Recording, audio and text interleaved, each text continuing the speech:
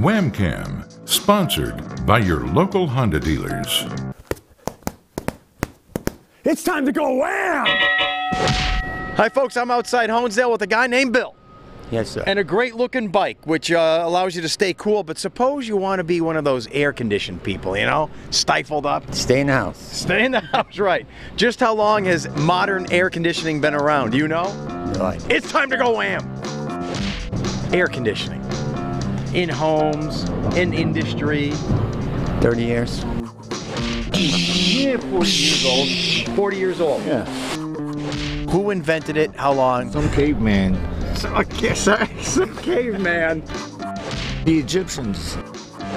The pyramids are nice and cool. It could have been Edison, man. I think it's a name that's still on air conditioners today, if that's going to help you. Oh, yeah. That guy, the industrial train. Yes. Now, are you in ABBA? What? Dancing Queen? Oh yeah, I know that. How old is air conditioning? Is it older than ABBA? The 60s, the 50s, the 30s, the late 1800s. I bet early 1900s. There you come on. Okay. I want Super Dave to be super accurate. Okay. Did you ever hear of a brand called Carrier?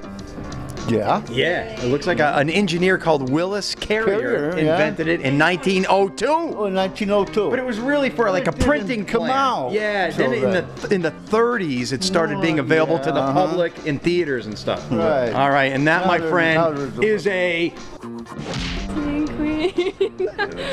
and that's a wham!